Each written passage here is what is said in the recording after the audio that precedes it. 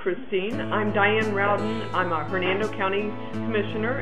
Well, thank you very much, Diane, and thank you so much for coming out to visit us. I'm Christine. I'm the founder and director of the Pay It Forward Farm. We're a nonprofit organization that helps single mothers and their children through life's barriers.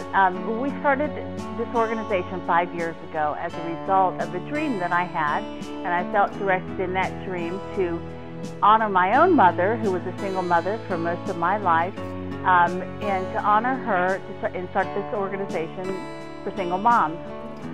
Since then, we've helped dozens and dozens of women, and our goal is to help women through the barriers that they have, whether it's educational barriers, transportation, confidence, lack of skills.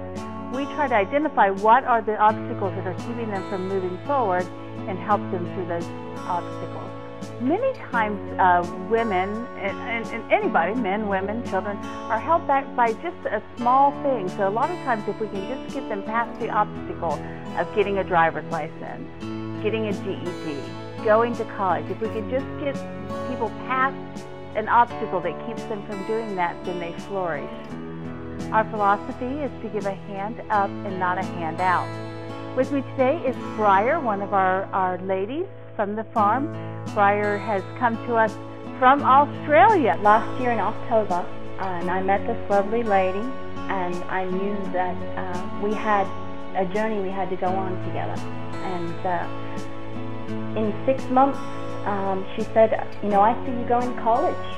And I'm in college today. That's wonderful, and after talking to you, I think a lot what you do when you say pay it forward. I believe you go out in the community and you're teaching these young women how to help others, which comes back to them. Is that Absolutely, absolutely. I think that one of the greatest ways to grow your confidence is to help others, because to see others that are less fortunate than you and to help in the community is huge.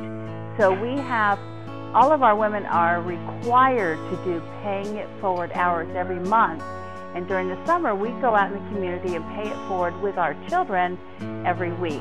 So we do things like pull weeds for an elderly lady in her garden.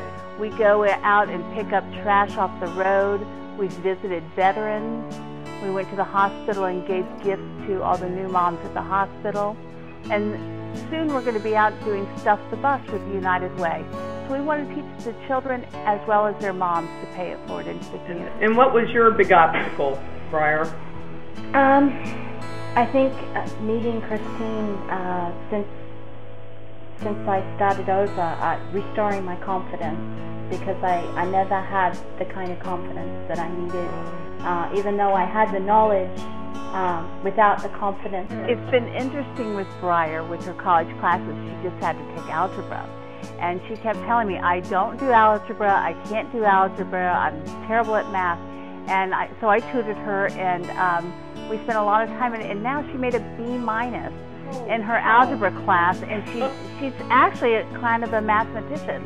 You know, Christine, Briar, it's wonderful listening to this story today, and I know there's many, many more. And I just appreciate what you're doing to help our young women and in our society. And again, you know, we're all chip in and help each other. Absolutely. Our world is a much brighter place. Thank you, and God bless to both of you. Thank you, Diane.